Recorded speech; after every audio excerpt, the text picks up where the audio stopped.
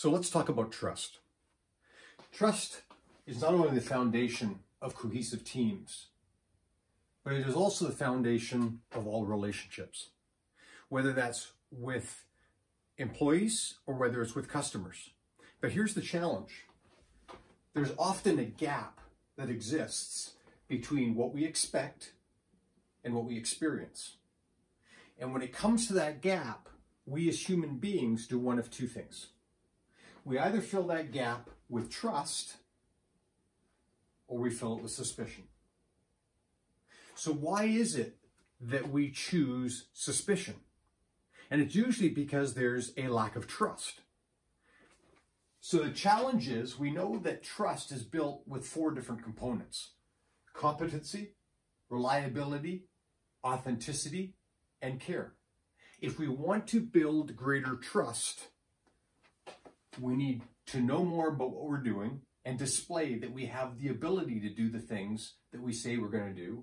We've got to follow through. But more importantly, in these things, as we know from the brain and neuroscience, these things are only worth about 25% of what actually builds trust. 75% of what builds trust is about feelings. A feeling that somebody is authentic.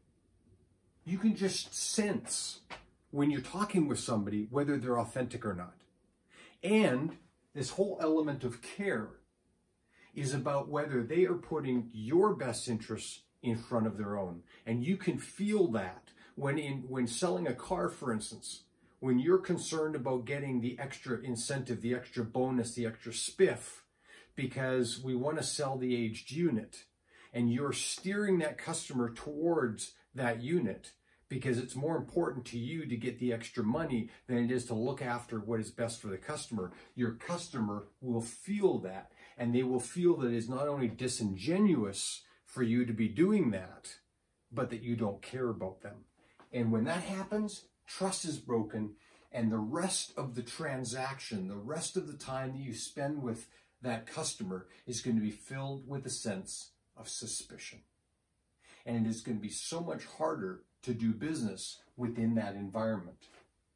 But let's go back to teams, because there's 2 components when it comes to building trust within teams. That is that we are trusting people, but that we are also trustworthy in our behaviors.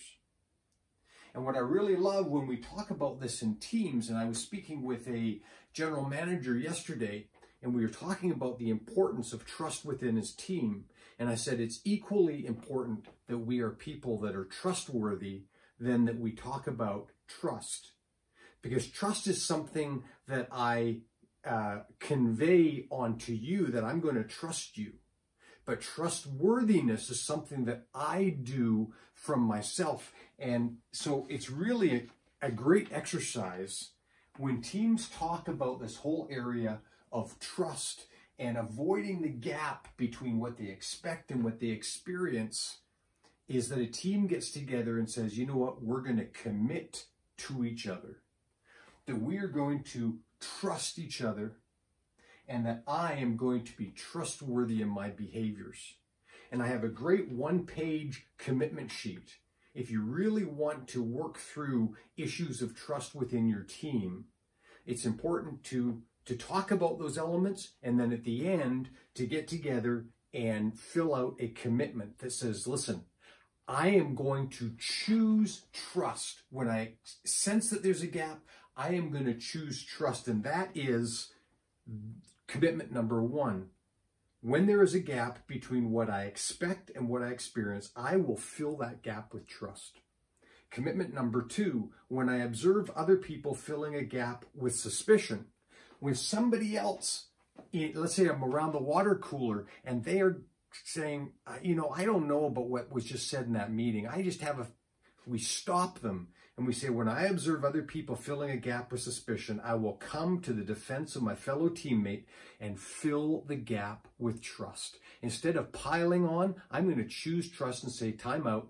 I think that there's a gap there, something that we need to explore, something we need to get more information before we just choose suspicion. Number 3, if what I experience or see with my fellow teammate begins to erode my trust, I will approach my teammate first and directly to resolve the gap rather than discussing it with others. I'm not going to go out there and build suspicion or distrust. If I sense that there's something wrong, I'm going to come to you and we're going to have a conversation and we're going to resolve it. And either it's something that I need to understand better or it's something that they need to understand better. And when it comes to trustworthiness, 3 commitments. Number 1, I commit to do what I say I will do. And when I don't, I will own it and admit it to my teammates. I will own it. I'm not going to hide from it, but I'm going to admit, you know what? I did not do. I was not reliable. I kind of faked it a little bit. I didn't care. I put my interests in front of your interests. For whatever reason, I was not trustworthy, and I'm going to own that. Number 2, I commit to not overpromise and underdeliver. But if it looks like that is where things are headed, if I have done something and it looks like I'm not going to be able to follow through, I will proactively tell my teammate that a potential gap exists and how I will resolve it. If I promise to deliver certain results, if I promise to deliver a report, if I promise to show up at a certain time and I don't think I'm going to be able to do it, I'm not just going to hide from it. I'm going to approach it up front and say, hey, listen, I think I'm going to miss the target. Commitment number 3, if a teammate confronts me about a gap that I have created, I will tell the truth. If somebody comes to me and says, hey, listen, I think what you did there was not right, instead of trying to defend myself, I am going to own it, I'm going to admit it, and I'm going to move forward with being trustworthy. Hey, if you'd like a copy of this commitment sheet, just text me or email me, and I'd be happy to send it to you. But today and the rest of this week, think about the environment that you are creating as a leader. Is it an environment of trust? Because if for whatever reason your team is not as cohesive as they need to be, it's going to be hard for you to perform as a team. And so you need to choose trust and you need to be trustworthy as a team with each other so that you can work together better and you don't need to be distracted by suspicion and some of the underlying elements that tear teams apart. So today, choose trust, be trustworthy, and perform better.